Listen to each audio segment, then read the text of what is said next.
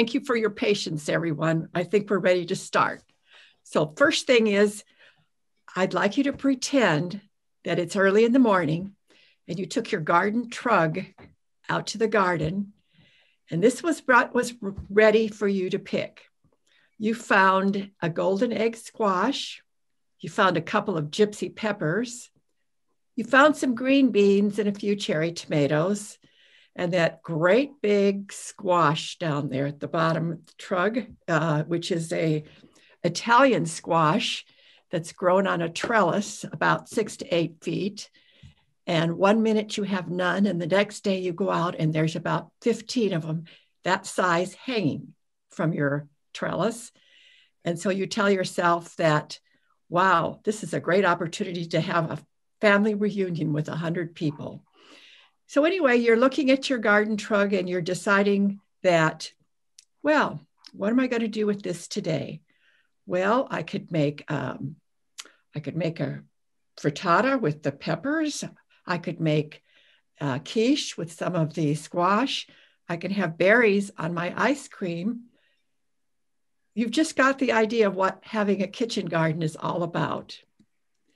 Today, we're going to talk about the growing conditions that are most desirable for a kitchen garden, what you should be considering if you want to grow a successful kitchen garden, and how to start your garden. First thing we're going to talk about really is the difference between a harvest garden and a kitchen garden. A harvest garden is where you plant everything pretty much at the same time, May or June. You get out and you get everything planted in your long rows. And then long about September, everything's ready to be harvested. And you are dealing with, in many cases, 15 cabbages, 100 pounds of tomatoes, and you have everything all at once come ready to be harvested. A kitchen garden, on the other hand, is all kind of mixed up. You have flowers mixed in with herbs, mixed in with vegetables, mixed in with fruit. For instance, on the right-hand side of your screen, you'll see some cabbages, some lettuce, some poppies, some, I believe that's beans in the top left corner. There's chives, there's nasturtiums. Everything is kind of planted together. Why that happens is because whenever you have a space, you're putting something new in. The characteristics of a kitchen garden, it's kind of like a merry-go-round. You jump on and you get started, and then if you decide to take a season off, you jump off. It's not a June to September thing. Seasonal cooking is very important. Whatever is in your garden, that's what you're eating. It can vary. It's definitely going to vary by your elevation. Some of you may start earlier and be able to grow different things. If you're down in Ione, you may not be growing too many alpine strawberries because of the heat, but if you're up in the 3,500 foot elevation, you might be able to be growing plenty of alpine strawberries. Your kitchen garden is going to be planted intensively. It's going to have something in every space, but it's not fussy. And by fussy, I mean, you didn't line up all your little marigolds in a row around your beds. You stuck them in wherever you had a space just because you wanted to fill that space. You wanted to discourage, or you wanted to encourage pollinators, and for a variety of other reasons, like you'd like it to look pretty. You're going to be making mistakes, and I could share many of my mistakes over the years with this. I encourage everybody to keep a garden journal in order to tell what what's worked and what hasn't, what you like to eat, what you didn't like to eat. Here's an example of one of my winter boxes with kale and cabbages and some dianthus planted in the corner. Around the edge there, you can see that there's part of a boxwood hedge, which I'll talk about a little later. Here's my definition of a kitchen garden. It supplies fresh vegetables, fruits, herbs, and flowers to your family on a daily basis throughout the year. Sometimes you may go out there and all you have is a few herbs that you can add to something, maybe a few flowers. Why would you want to grow a kitchen garden? Well, you can adjust it to your needs and your tastes. If you decide that you love having green beans in your garden in the summer, you might decide to add bush beans and put in a trellis to have pole beans. You can start out small, like I started out with 4 5x5 raised beds and continued to add to that as I needed more space. A kitchen garden promotes biodiversity. By that, I simply mean that everything is kind of mixed up in the garden, and your insects don't have one giant spot to go for their favorite lunch or dinner. You've got your marigolds mixed in with your tomatoes. You've got your peppers mixed in with your basil. Everything's kind of a little mishmash where the insects, you're fooling the insects into where they're going. A kitchen garden supplies food at the peak of freshness. And I'm going to tell you my favorite little story from one of my favorite authors about a kitchen garden. Georgianne Brennan is somebody who lives in our area. She lives over in Woodland. She's written a number of books on kitchen gardens, and she made regular trips to France. And she talks about going to a farmer's market and telling the grower, who had a whole bunch of melons for sale, that she wanted to have a melon that would be perfect for dinner that night. So the grower picks out the melon and sells it to her, and the grower has to make sure that it's the perfect at peak of freshness. Otherwise, Georgianne might come back and tell her that it wasn't as good as it should have been. A kitchen garden is going to supply you safe and healthy food. We've all heard the stories about the listeria in the melons and the salmonella in the romaine. So when you're growing your own kitchen garden, you're going to know what pesticides you used, or hopefully you didn't use, and what exactly went into that garden. For a kitchen garden, your growing conditions. Obviously, the most important one is that you need full sun.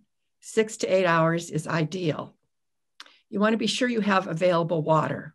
And I can guarantee you that carrying sprinkling cans with 2 gallons of water at a time is not the way to go.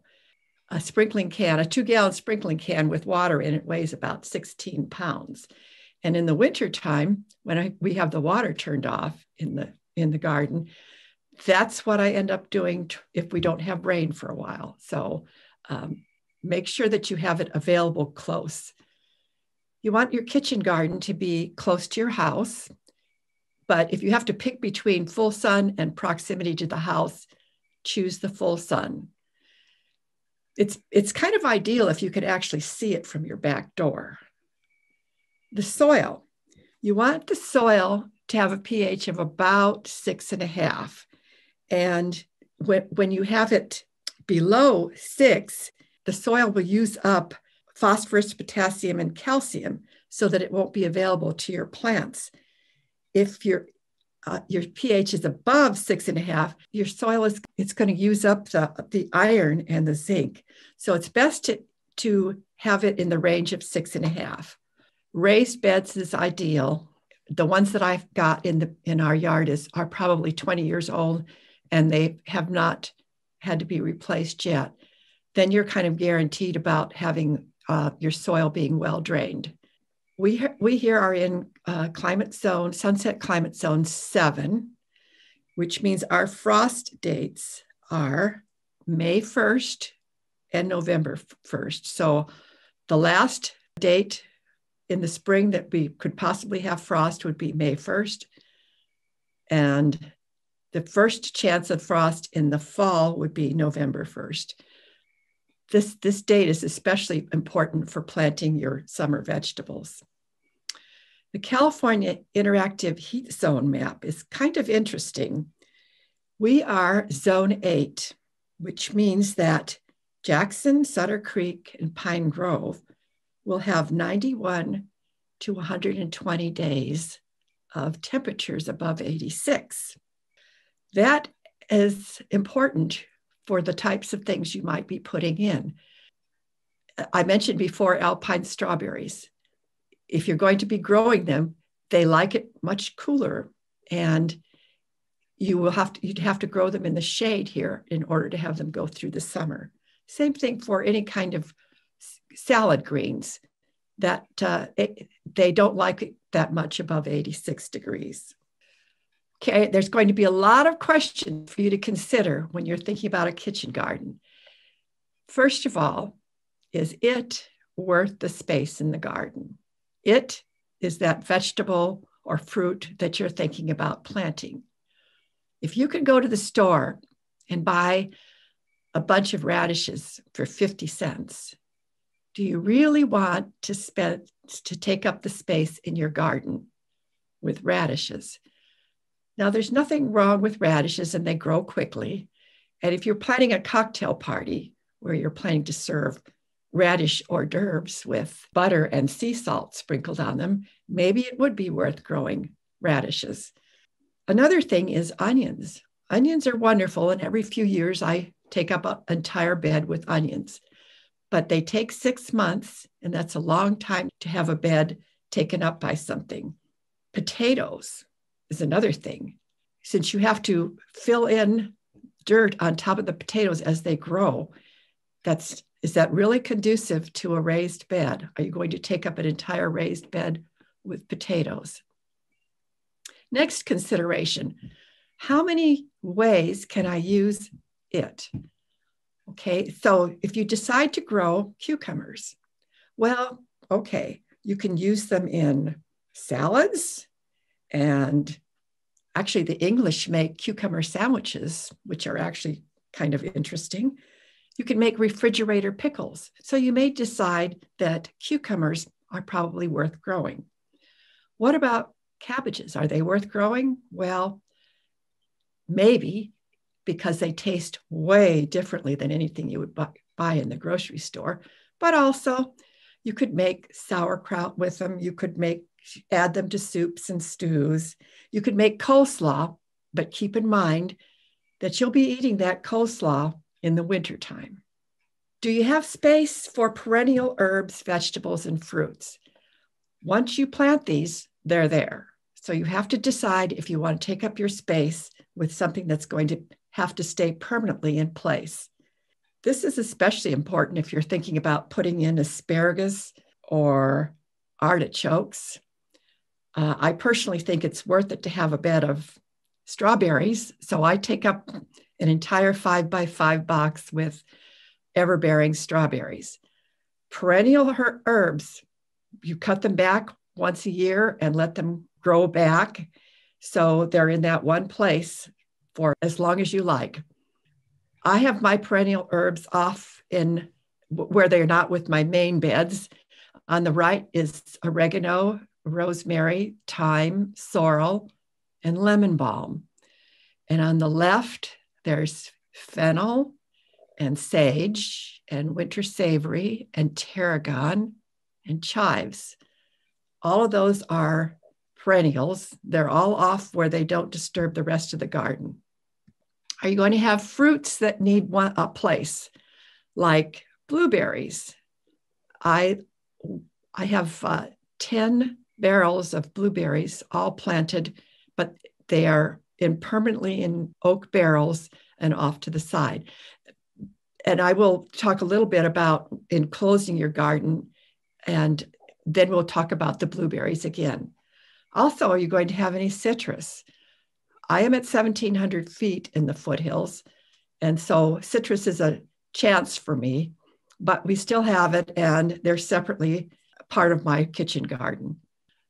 Are you going to use compost to add nutrients and fertilizer to your garden, or are you going to be purchasing it? It's, of course, the best part about compost is it's free. And So if you decide to use your own compost, that obviously is going to be much better. The best part about using your own is that you know what's in it. It came from your own house and garden, and it doesn't have any herbicides or pesticides in it. Next thing you need to consider is, how are you going to handle pests? And they will come. There's earwigs, and there's cabbage worms, and there's aphids, and there's hornworms, and there's spider mites, and there's snails, and there's birds. All of these pests have non-chemical means that they can be handled.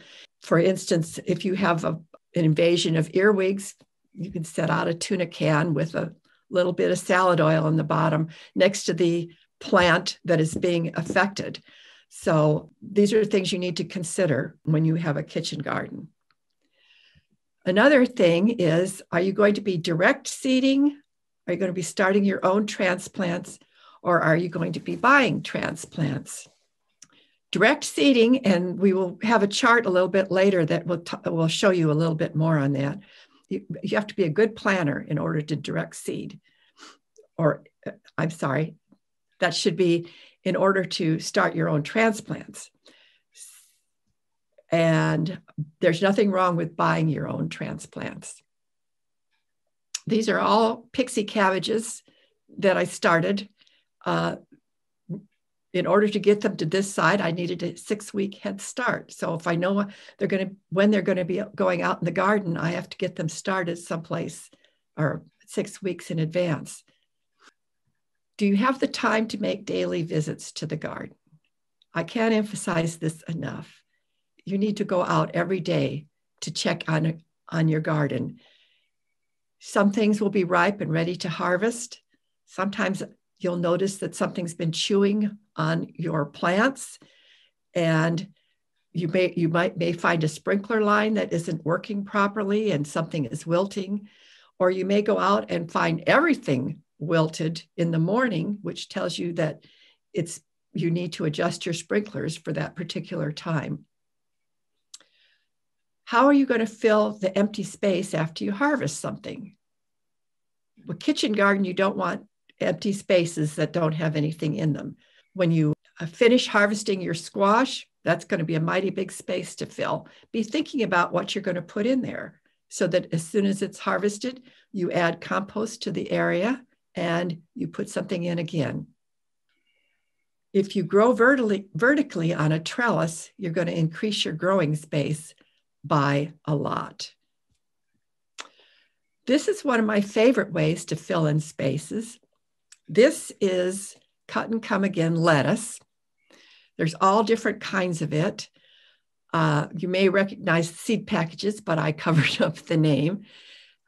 If you see the word mesclun on a seed package, that means that it's a mixture that has greens and of arugula and romaine and spinach and maybe some sorrel.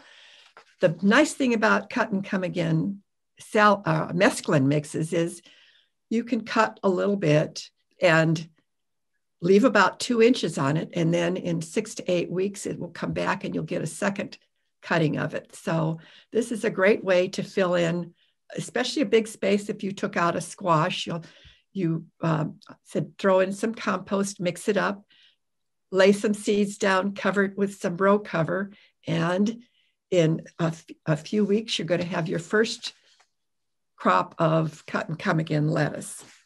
I have a couple barrels towards the front of the garden with some chrysanthemums in them. And when the chrysanthemums are cut back, there's a lot of empty space. A great space to put in some more lettuce. But as you can see on the right, that's how big the chrysanthemum gets. So I'm only taking advantage of the empty space that I have during some of the year when I can go ahead and plant that lettuce. And then a little bit later, the size of the chrysanthemum has increased substantially. Here's another example of filling in spaces. The very back of the garden are the end of the tomatoes. In the front of that is some basil, but I harvested pole beans off the trellis, and now it's time to put in some snow peas. You're always thinking about what you're going to put in. You've got the end of your summer vegetables and the beginning of your fall and winter vegetables. Here's some evergreen strawberries. And one of my favorites for this area is Seascape. They're planted in rows in the raised bed, but there's no reason you can't take advantage of the space in between the rows. There's a whole row of carrots in there. Do you have sufficient water nearby, and are you going to use drip irrigation? I have drip lines on all my boxes. I can shut off the water to each box individually if I want to. I've just turned off the water to the bed that has all the onions in it so I can begin to harvest them. Drip irrigation pays off. It's a lot of work up front, but it pays off in the long run. It keeps the bed. It doesn't make any difference where I plant something in that bed. It's all going to get watered. Are you only going to grow heirlooms, or are you going to include some hybrids?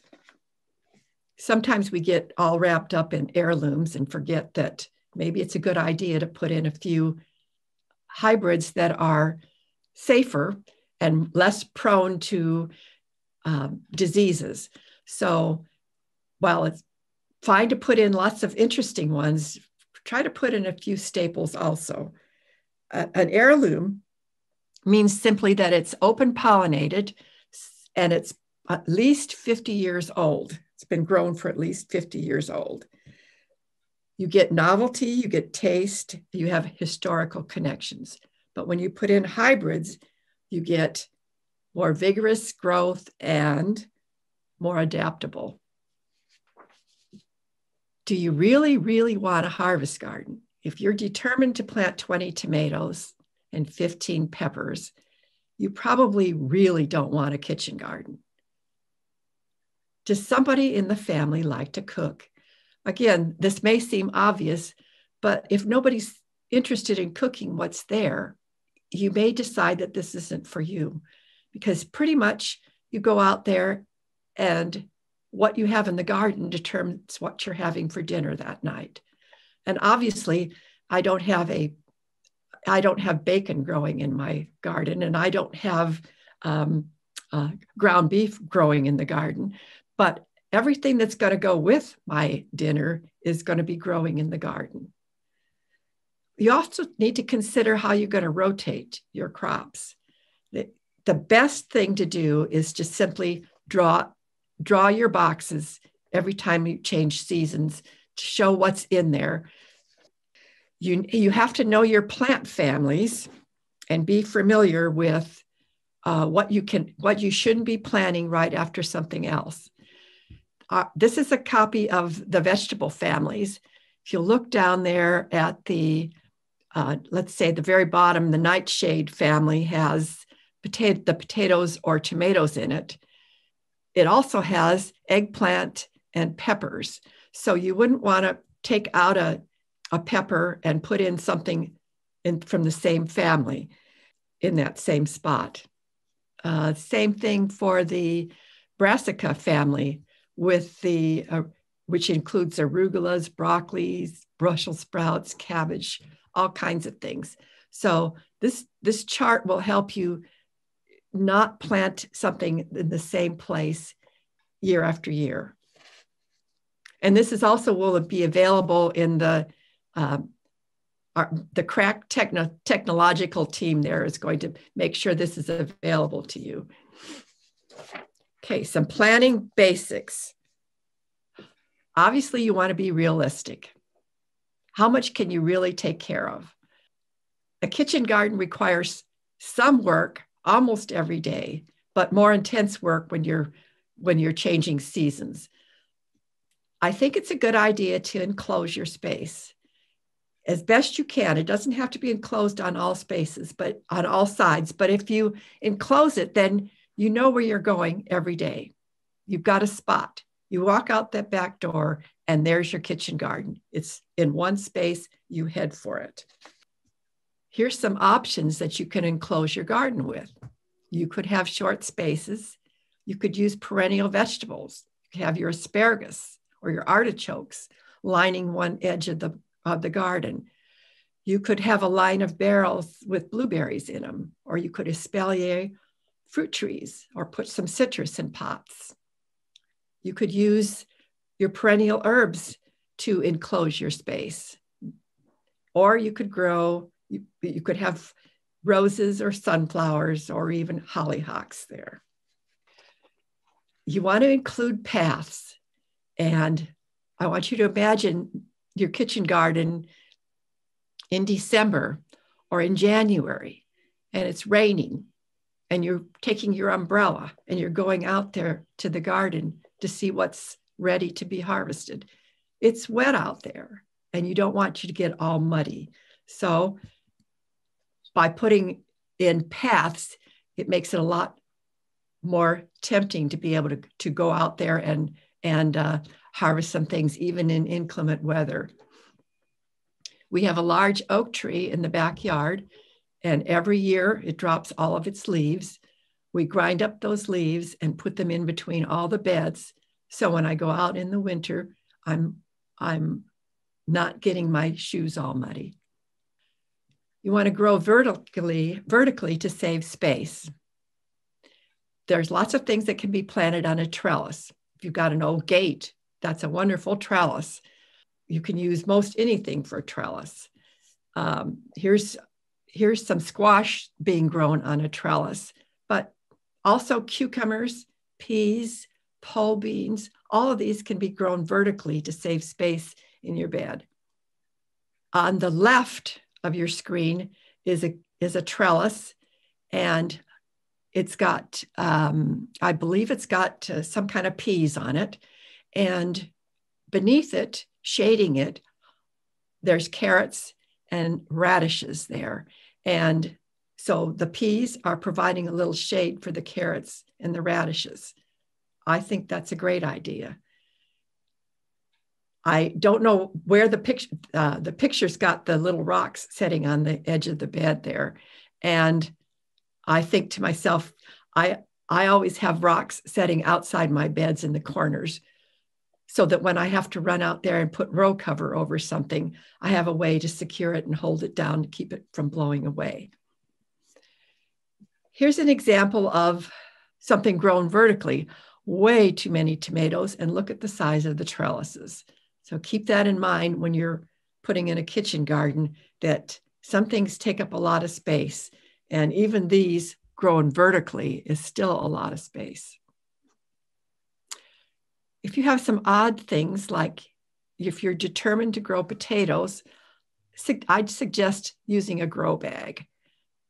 You can add a sprinkler to the grow bag and grow your carrots there, like not carrots, I'm sorry, potatoes there, because then you can cover the potatoes up as they grow, and you aren't dealing with an entire bed. It's also good if you've got something that requires a different kind of soil, like your blueberries, which need acid soil. If you're growing in a grow bag or in a barrel someplace, then you have a way to control the acidity. You can start off just by purchasing acidic potting mix, and then check your pH level once or twice a year to make sure it's in the correct range. But I can say that you don't want to acidify an entire bed, because speaking from experience, it takes an awful long time to get it back to a normal pH. You might want to consider multi-grafted fruit trees. This can't really be a fruit tree because of what's on it, but you can get fruit trees where the pollinizers are grafted right onto the tree, and then you don't have to have two trees. You can have one instead. Putting in flowers is always a great idea to attract pollinators. There are, actually you can barely see it, but there are peppers in this bed, along with some marigolds and some teddy bear sunflowers. Okay, let's get started. I bet you weren't expecting to see a whole page of little boxes. We're going to start with May. This is May. Here's what you can do in your garden. If you want to start your kitchen garden right now, you can direct seed anything from pole beans to cucumbers to melons to okra, but start putting in your winter squash. The key down at the bottom of the page, the DS stands for direct seed, the ST is start transplants, and the T is for transplanting. You'll notice that if you are planting tomatoes in your bed, you should have started them in February. Fortunately, you can probably still find them locally to put into your garden. If you wanted to grow peppers, they should have been started in January or February in order to transplant them to your garden in May. This chart is very handy and I use it constantly. I'm at elevation, as I said before, elevation 1700. This is a mid-elevation chart from 1,000 to 2,500 feet. In the lower elevations, you can start 2 weeks earlier in the spring and go 2 weeks later in the fall. And in the higher elevations, you're going to go earlier in the fall and about 2 weeks later in the spring. There's some elevations locally at the bottom of this page. And here's also some herbs which can be started in May, like basil or dill. These are cool weather vegetables. And as you can see here, there's also some direct seeding that can still be done in May if you want to put in carrots or beets. The next 4 slides are approximate harvest schedule. It's going to depend on your elevation. And the reason I include this is because that way you have an idea of what is available for your meals in different in different times of the year. For instance, in the spring, April through June, you could have available carrots or arugula or broccoli or beets or leeks. You may have apricots and blueberries. Herbs that will be ready are your winter savory and your lemon balm and rosemary and any of your perennial herbs. And you could have dianthus and roses in your garden.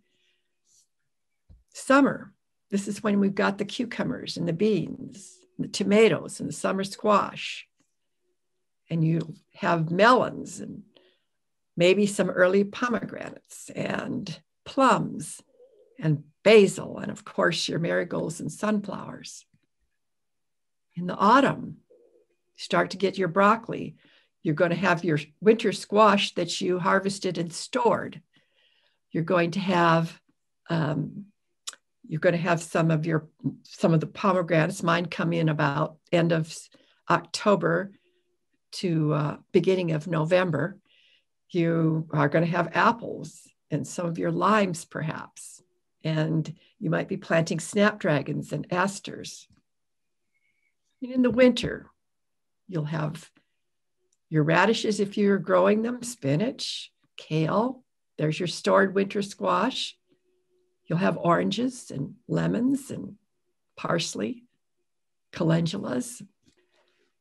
Here are some of my favorite references for kitchen gardens.